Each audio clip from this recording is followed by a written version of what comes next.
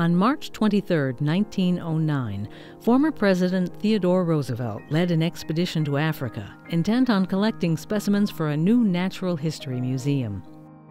Among the core members of the group outfitted by the Smithsonian Institution was Owego, New York native John Alden Loring.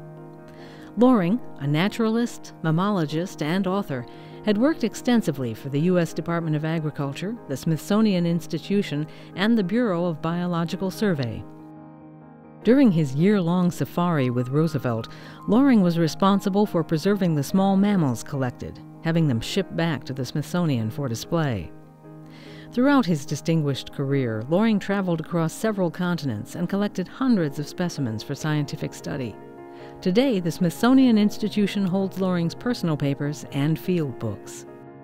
John A. Loring passed away in 1947 and was buried in Owego's historic Evergreen Cemetery, where visitors can still pay their respects to this local legend along New York's path through history.